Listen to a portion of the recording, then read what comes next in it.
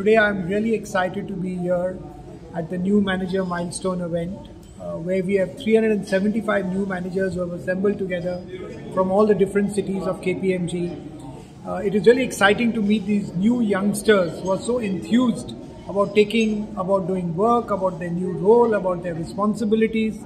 We at KPMG truly believe in a higher purpose. We ask people to ask the question, the why of their life.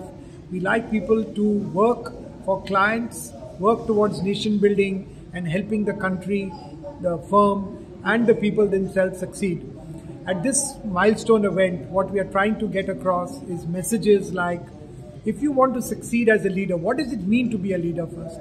And if you want to succeed as a leader, then what you need to do. And one of the important points that are being discussed out here is that for a leader to succeed, he has to ensure that others succeed. And he has to build more leaders.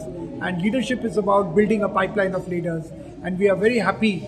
I'm personally very happy to be here among so many youngsters.